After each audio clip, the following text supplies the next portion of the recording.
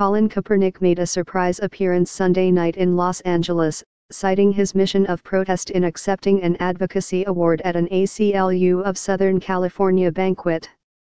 "We all have an obligation, no matter the risk, and regardless of reward, to stand up for our fellow men and women who are being oppressed with the understanding that human rights cannot be compromised," said Kaepernick, who has rarely spoken publicly since opting out of his contract with the San Francisco 49ers in March to become a free agent.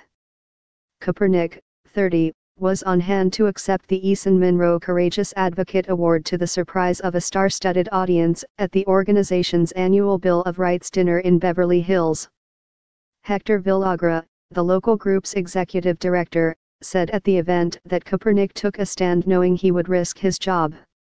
"He has lost his job, one that he loved and was supremely talented and skilled at," Villagra said, according to a Los Angeles Times report citing event organizers. "He took a stand knowing that some would criticize him, and he has been viciously and unfairly criticized.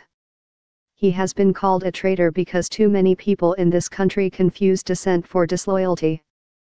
Kaepernick was named Citizen of the Year last month by GQ magazine, which published a feature story detailing his emergence as a polarizing figure in the wake of his national anthem protests.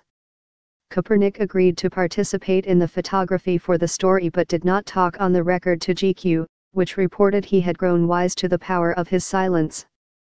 Kaepernick, who led San Francisco to consecutive NFC championship games and one Super Bowl appearance, remains unsigned. He filed a grievance last month that NFL owners colluded against him because of the protests to raise awareness of police brutality against African Americans and other issues. Last week, the NFL committed $90 million over the next 7 years to social justice causes in a 3-segment plan that involves league players. In a memo sent to the 32 teams on Friday and obtained by the Associated Press, the league unveiled what it calls a new and expanded program of community improvement.